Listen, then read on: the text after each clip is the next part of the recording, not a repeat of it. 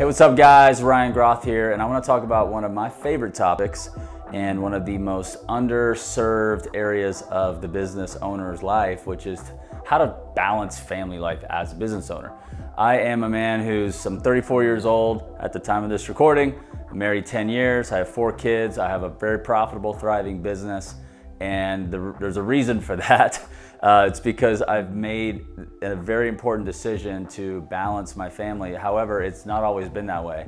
I'm not in my 50s, I'm not a sage, I'm not a gray-haired man who can tell you all this wisdom in the world, but I will tell you I've sought those people out and I've extracted their wisdom, and I'm living a life that is not necessarily easy, but it's definitely fruitful in the terms of having a family and a business and balancing those well.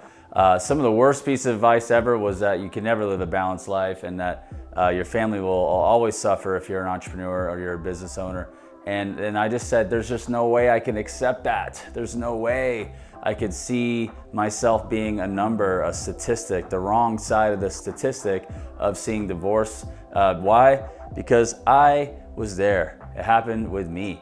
My parents, my mom had remarried, so she was married for the second time. They had a contracting business, and I saw plans all over the kitchen table, and I saw just all kinds of tools in the corner, and I saw like us scrambling to have a nice barbecue dinner that night, and then we'd make a big push for one big vacation, and it was basically not a great time of connection because we were recovering. We were on E. We were over on E with gas, and we were redlining with our engine. I mean, it was just difficult because everybody was working so hard.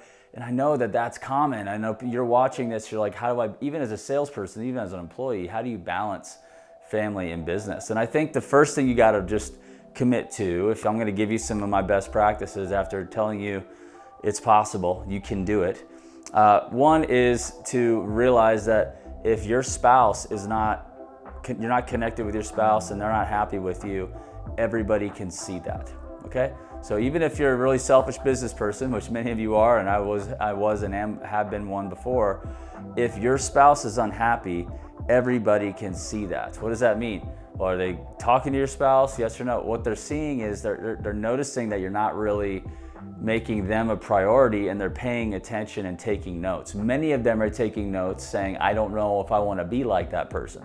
And so when you have doubt in your team members and your employees' lives about your family life, and you're sharing with your life an example that's not what they're stoked on, then they start to lose a little bit of desire to be fully connected to you. So therefore, when you try to ask them to do more things, they may not be as bought in because they think that you care more about business than they do about family.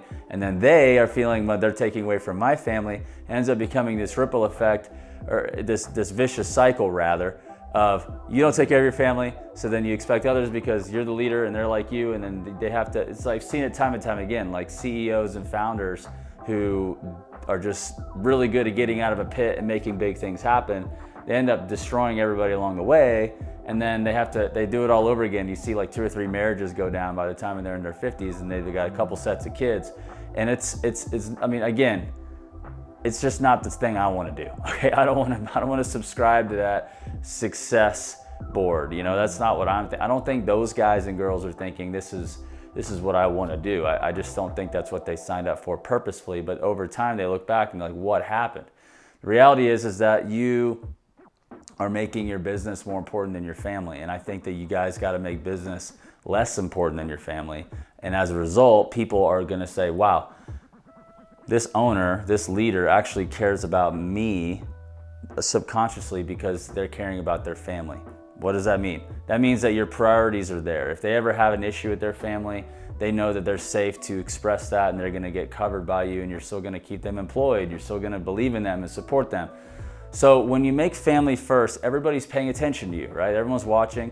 They're saying, wow, that spouse is stoked on this person. That's a good thing. Those kids are healthy. That's a good thing. And so you're doing a lot of long-term building and creating a lot of long-term upside. Your customers see that too, if you make family a priority. Nobody can ever say you're bad because you love your family. I mean, if there's anything on the earth that you can't point a finger at, it's the fact that somebody who loves their family and does a good job loving and protecting and providing for their family. Like, that is the best thing you can do. So if you focus on that and actually trust that your business is going to be successful because you're doing that and making those deposits, people are taking a lot of notes. I'm telling you, they're watching you and taking notes.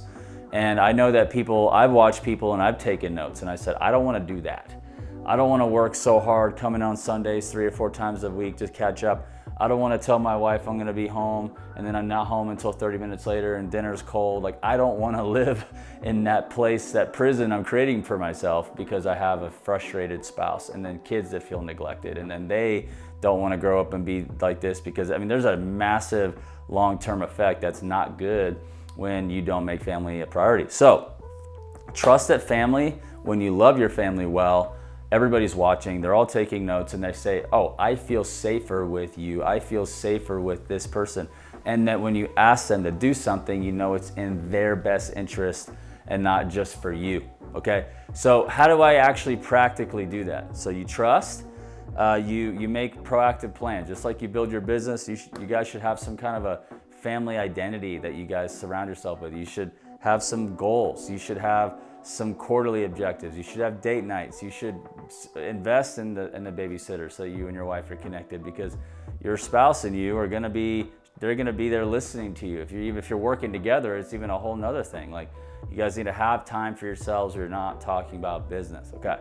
So then when you start to, you say, okay, I have my family, I have my business. If you're less than $1 million, less than 2 or 3 million, you're wearing a lot of hats. As you get bigger, you're wearing less hats and you're specializing. The first thing you need to do is say, how do I learn to become the best salesperson I possibly can? If I become the best salesperson on the planet in my space as the owner, I'm able to delegate everything else and get that done through automation or delegation or elimination. You get those done and you're selling, then you say, okay, I could delegate more, I could delegate more. And then you have people following you who are like, hey, I'm stoked on this guy or girl because they love their family, they're bringing it in, they're consistent, and they're making the main thing, which is sales, and there's enough money to continue to employ them. Okay, so now that you have that solved, then you say, okay, how do I leverage a little bit more, have my closing ratio get up, beautiful, get some marketing, get some more systems and sales training and processes, and then you could say, what do I want to do with my time now? Well, I don't want to sell anymore. I need to delegate sales. How do you do that? Well, you bring in awesome people, and awesome people typically are people with great values and great character, and those people are not going to work for somebody who doesn't love their family very well. They're just going to see it from like 10 miles away. They're like, this doesn't look like a character I want to follow. So you have to follow, you have to be somebody you want to follow, attract those types of people come in. They're going to look at you and say, as a salesperson, can I have a healthy family life and crush it in business in this market with this owner? Yes or no? Well, let's look at his life, because you're modeling what they're going to have a miniature version or a version of, right? So that's the next step. So make family priority. Everyone's watching, everyone's taking notes. Focus on selling, delegate the rest, eliminate and automate the rest. Now you have a lot of cash in the bank, you have a lot of time, but then you don't want to keep the machine or stop the machine from going. So build and delegate sales by onboarding attractive, high-performing, talented people who are going to come in and sell with a formal, structured way. Now you're an owner who has sales cooking, and then you have money for marketing, so you have more marketing cooking, and then you have operations delivering what you've sold people and fulfilling that, and then you're seeing your balance sheet improve, and now you're running an actual business. And you can do it remotely. You can go to Hawaii, which is where we live. I mean, when I run a business from Hawaii, I don't have to physically be there. It's the way our nature of our business is. But you can be on vacation with your family. You can have your your structured leadership meetings, your structured sales meetings, and have people that you can trust to do that. And they're going to trust you, and you can trust them if you're somebody that's trustworthy. Does that make sense? And so make a family first. Trust the process, trust God. He's got you, he's gonna take care of you if you make family a priority, and he'll bless that, and you'll be blessed by doing that. So that's really it. There's a whole lot more that I could talk about with that, but I just think that guys and girls, you know, don't leave your family as like, don't neglect them. I mean, why are you even doing this in the first place, right? Dig deep and ask why. If you're doing it for yourself, then why have a family? Like, right? Why have a family? But if you want a family, you want to provide well and be successful, you have to focus on family and then build people who want that too, because they're all going to work together. You guys are going to crush it together, and it'll be great. So anyway, I hope you like this video blog. You know, we love talking with owners and folks who have a big vision, who want to grow, and we have a great program to help you assemble a high-performing sales team like I just kind of illustrated and talked about. Please reach out to us, click the link, book a call, fill out the questionnaire, and we'll talk about you and see how we can help. Thank you so much, and talk to you later.